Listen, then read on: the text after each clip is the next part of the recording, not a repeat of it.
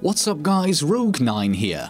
As part of their mid-season balancing notes for Rainbow Six Siege Operation Chimera, Ubisoft have given us an insight into the statistical performance and pick rate of each operator in the game.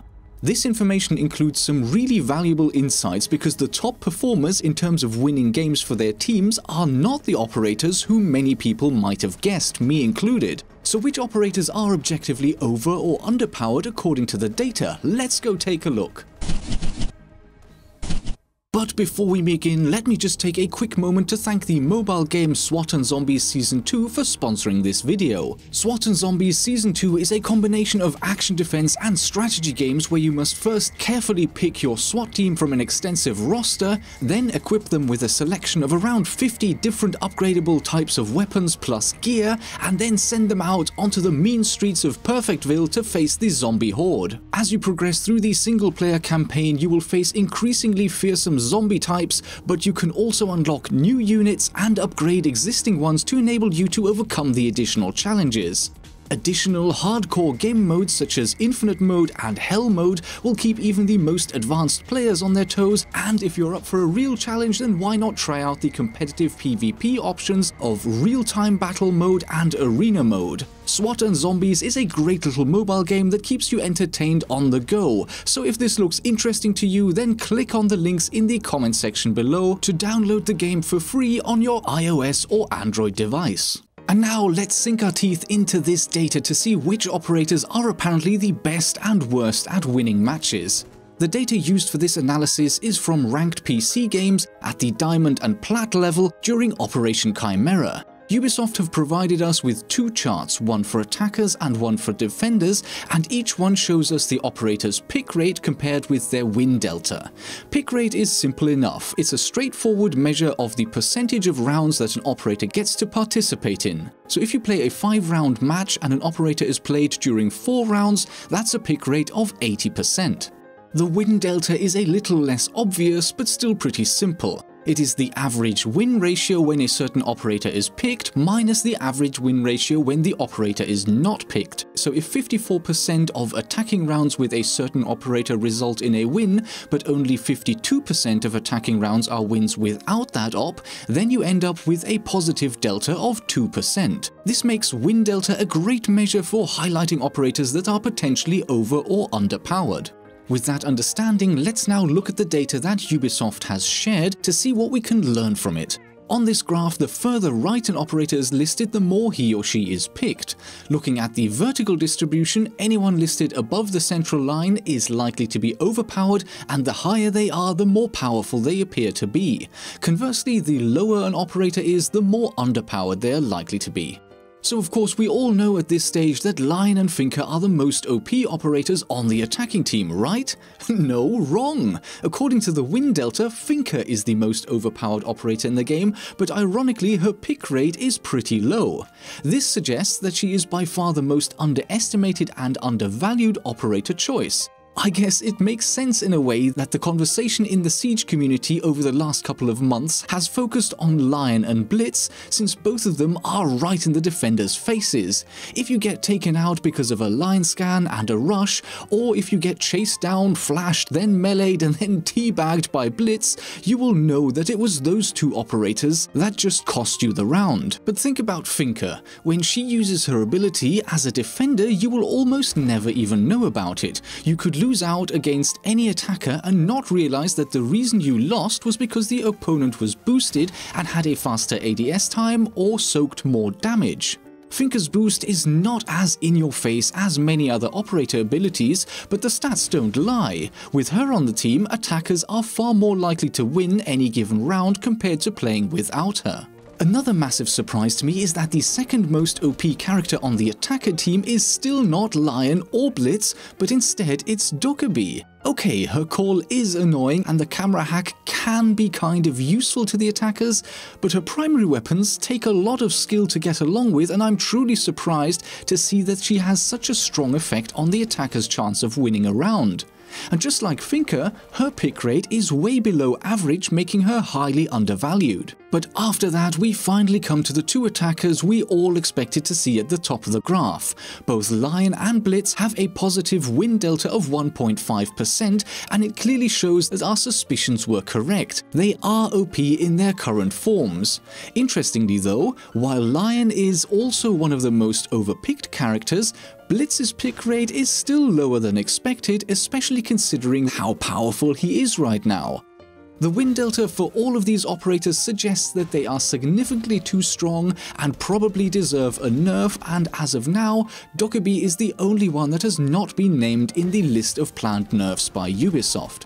After these operators, it can be argued that Glaz, Ash, and maybe even Blackbeard are also still slightly more powerful than they should be, but out of these three, only Ash is significantly overpicked. In fact, she is still the most picked attacking operator despite her nerf during the mid-season patch in Operation White Noise. Does this justify her getting nerfed even more? Well, I think we could all settle for her having a little bit more of a hitbox. That alone could make all the difference. I'm not going to spend too much time talking about the operators that seem balanced at this stage, although it might be worth mentioning that, despite being pretty well balanced, Twitch has a pick rate that is far too high. That doesn't mean that I would advocate for her to be nerfed again. In fact, I would say the opposite. As long as her win delta is balanced, then being picked more often is not a bad thing. The crown for the most balanced attacking operator in the game goes to Sledge. Both his win delta and pick rate are slightly lower than would be ideal, but getting an operator absolutely perfect is essentially impossible. In terms of underperforming operators, one of the standouts is again surprisingly Hibana. She has a pick rate that is far above average, but apparently she doesn't bring quite enough to the table since teams with her lose more often on average than teams without her. And picking Thermite is even worse in terms of the win chances of a team, although in fairness he has also picked an awful lot less than Hibana. Not great for your win chances, but also not picked all that often are Montagna, Buck and Thatcher, although it should also be noted here that their negative win delta is only between 1 and 1.5%, and I would not call this enough to label these guys as significantly underpowered. With a negative win delta of well over -1.5%, Kapiteung definitely still seems underpowered even after his buff mid-Operation White Noise. The thing with Kapiteung is that in the right situations his crossbow can provide amazing utility.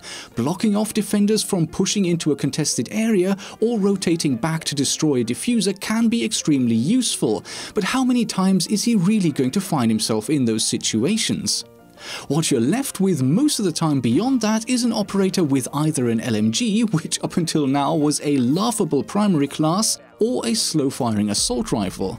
I can fully understand how this not only makes him one of the most underpowered but also underpicked operators on the attacking side. But he is not the worst. According to the data, the #1 operator you can choose if you want to help your team lose is Jackal. With a win delta of around -2.2%, he seems to be more of a liability than an asset to his team, and his low pick rate confirms that most players are aware of this. I always liked Jackal for his great guns, although controlling the C7E is not the easiest thing in the world, but I do have to admit that his gadget is not that useful anymore, especially this season with Lion providing a very similar but more powerful and easier to use ability. Plus, of course, Jackal's ability is pretty risky to use. You have to be inside the target building, and then you have to look down and scan footprints, during which time you leave yourself pretty vulnerable. And the only footprints you'll realistically stand a chance of finding are those of roamers, and at the end of the day, those could also be droned out instead. The bottom line is that Jackal's lackluster gadget just doesn't bring enough to the table, and as the stats confirm, on average this has a negative effect on his team's chance of winning. One last general comment I would like to make on the attacker chart is that I would expect to see evidence of a positive correlation between operator effectiveness and pick rate. On average, over hundreds of thousands of games played at a high competitive level, I would expect players to choose the operators that give them the greatest chance of winning, and if that was the case, we should see the operators roughly aligned diagonally across the chart. I find it interesting to see that for the attacker chart, this does not really seem to be the case, and that suggests that players are either not aware of the true usefulness or uselessness of some of the operators, or that they're just not willing to play them despite knowing which ones are strong and which ones are weak. Now over to the defender chart, and the first thing to notice here is that the players' pick rates are far more closely aligned to the win rates of the different operators. The better the average performance of an operator is, the more likely they are to be picked, as can be seen by the general alignment of most of the operators along this diagonal line. There are a few outliers though, and interestingly, it is once again the operators with the best win deltas that are actually underpicked. According to the data, Rook is the greatest asset to any defender team, but his pick rate is only just over 20%, while Caveira is the second most winning operator, but her pick rate is actually one of the lowest at less than 10%. This indicates again that both of these operators are undervalued, and certainly for Rook I can see why this would be the case. Similar to Finker's gadget being really useful but not that obvious, Rook's armor upgrade significantly ups the team's ability to soak damage, as I confirmed in a detailed test video a while ago, but neither the attackers nor defenders really get to see the effect. Think about it, two operators go up against each other and let's say the defender wins because of the extra health pool of the plates. How many people are going to go away from that contest consciously thinking to themselves, wow, thank goodness I had that Rook plate on, it saved me there, or thinking, I just lost that because of Rook. Nobody really has that realization, right? And to me that explains why Rook is undervalued, even though his support affects the entire team for the entire round, and as the stats tell us, significantly increases their chance of winning. Neither the attackers nor defenders will really become conscious of this fact. With Caveira, on the other hand, I believe that it's the difficulty of using her ability that lowers her pick rate. If Cav can pull off an interrogation, it quite often gives the defenders a chance to insta-win the round, but pulling off that ability is incredibly difficult, which may explain the depressed pick rate. The next op in terms of the win delta is Vigil, who this time also has a great pick rate. As mentioned in my last video discussing the Operation Chimera designer's notes, Vigil has now become the de facto roamer, and his ability to stay hidden from cameras combined with his very capable weapon and secondary gadget loadout make him the most effective roamer right now. And even though the last round of nerfing has brought down Ella's pick rate, her win delta suggests that she is still a very effective defender nonetheless.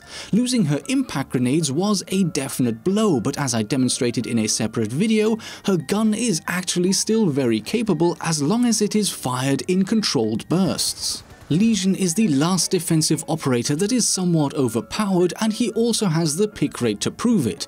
Lesion is definitely an important operator in the currently attack-heavy meta, and I think that neither his win delta nor his pick rate are so high that he needs to be re-evaluated. Next up, we have a band of 7 operators that are pretty well balanced in terms of their effectiveness, with 6 of them being near perfect. It's especially great to see Pulse, Valkyrie and Doc clustered so closely around the intersection of the ideal pick rate and neutral win delta. Kapkan, Frost and Echo are slightly weak in terms of their win delta and pick rates, and while Frost and Kapkan aren't maybe all that surprising since their traps are easily detected and taken care of by higher level players, Echo's ability to attach an ACOG to his MP5 SD and the way in which his yokai drone can block a last minute plant make him an ideal anchor, and I'm truly surprised to see him at the bottom end of this scale. Interestingly, Mira is also quite low in terms of her win delta, even though her pick rate is decently high. Mira is a character that is often named as the top defender in the game because of the value she can add to the team in terms of the anchoring setup. She is also the top pick defender in the Pro League this season, so it's really hard to say why her win rate would indicate that she is underpowered in Plat and Diamond ranked play. Yes, her primary has a very limited ammo capacity and is better suited to close and medium ranges rather than long, but that doesn't explain why teams with Mira tend to win less often than teams without. If you have any idea why she ends up all the way down here on the chart, let me know in the comments section. And finally, last and also least, we have the worst 2 operators in the entire game. Tachanka has been described by the devs as so broken that they're currently not even looking into fixing him, but Castle is an interesting case here. For the longest time now, the community has been calling for Castle to be buffed in some way, and the argument against that always was, Castle is fine where he is, he works really well in high-ranked coordinated teams, and he doesn't need to be viable at lower skill levels. Well, the data here is exclusively for Plat and Diamond ranks, and it clearly disagrees with the notion that Castle works at this level. Castle not only requires a coordinated effort in order to provide any value to the team, but if the setup is not perfectly clear to every member of the team, then a barricade in the wrong place can even block a defender rotation at a crucial moment and can even cause the team to lose. Add to that the fact that over the lifetime of Rainbow Six Siege, we have received more and more operators that are capable of quickly taking down Castle's barricades, and the utility he brings to any defensive team becomes questionable at best. During the recent Rainbow Six Balancing Team AMA, it was mentioned that 3 operator reworks would be taking place very soon, and hints were dropped that Castle might be one of them. Given his clear track record of being on the losing team more often than on the winning team, this makes complete sense, and I'm eager to see what the devs will come up with. So there we go. A lot of the data in these operator performance and pick rate charts made perfect sense, but there were also a lot of surprises. How did your favorite operators stack up? Were you surprised by how well or poorly they did in terms of average performance? Let me know in the comments section below, and with that, thank you once again to SWAT and Zombies Season 2 for sponsoring the video. Links are still available down below and still waiting for your click. And thank you to all of you for watching. And the only thing that remains to be said now is, I hope you enjoyed the video, and I will see you in the next episode.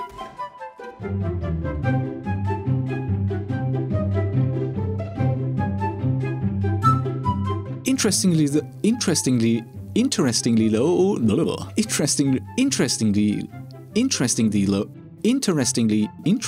though, deep breaths, you know you can do this.